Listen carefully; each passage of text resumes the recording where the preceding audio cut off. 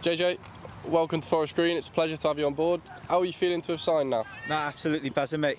Absolutely buzzing, to be fair. I think it's obviously I've been on here for trial for about 3-4 weeks now, and just buzzing to get over the line and get signed. It's a great club with great staff, great players, with big ambition, and I'm looking forward to being a part of it.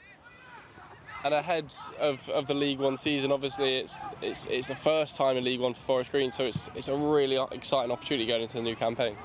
No, definitely, especially for a club like Forest Green who've never been there before. So it's a big opportunity to go and show the rest of the footballing world what we're about in England, you know. Like, we play an attractive brand of football under the new manager, and I think it's just a matter of time before we can actually start pushing on when we start the league campaign and getting results from that.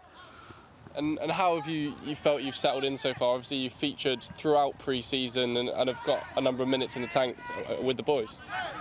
Yeah, no, it's been a pretty seamless transition coming from Swansea, where we like to get the ball down and play, which we're typical for, and then coming to Forest Green now, and we are a team that likes to pass the ball and make the ball move and the opposition move. So the style of play suits me as a wing back, as a full back, getting up and down the pitch and linking play and getting crosses in the box. No, I've settled in really well, and it's a great group of boys here as well, to be fair.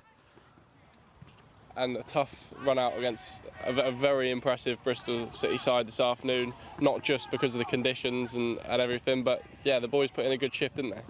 Yeah, definitely. We had some really good moments in the game, some good passages of play, and I think it's a matter of time before we're able to go and compete with the teams like Bristol City, who are a well-established championship club who could never know be in the Premier League in a year or two. So, you know, we've got to take a lot of positives from today's game and take that into the league then and hopefully push on.